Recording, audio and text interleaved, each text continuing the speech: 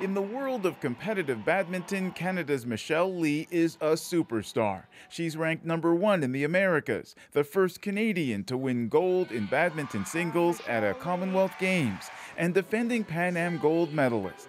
But in spite of all these accomplishments, Lee has said she can't shake the feeling her sport gets little respect. One of my goals is to change that in Canada. Sometimes I go through customs and people, I don't know if they do it on purpose, but they ask me, what's badminton?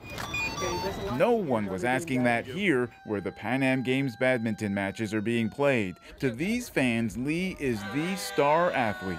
She's great. The moves that she hits, yeah, it's amazing. Just watching the style that she hits with, the finesse, it's very nice. She's very good. Yeah, it's exciting to watch. I'm looking forward to seeing it.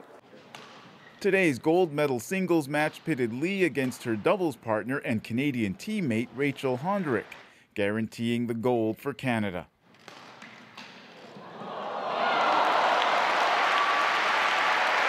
Lee won.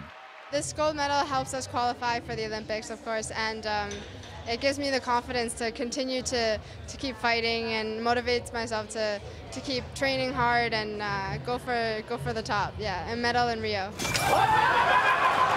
Today saw the first bike races of the Games on the track at the Pan Am Velodrome. It was Canada riding against Venezuela for the gold medal in the men's team sprint.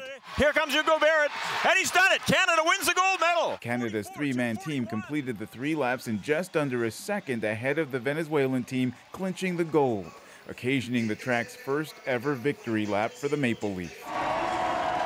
The packed stands cheered Canadian team members Hugo Barrett, Evan Carey, and Joseph Veloce. Canada is on the brink of becoming one of the best countries in the world in the sprint, both male and female.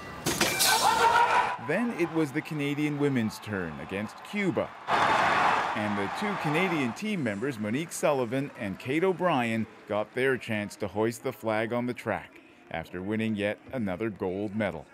Ron Charles, CBC News, Toronto.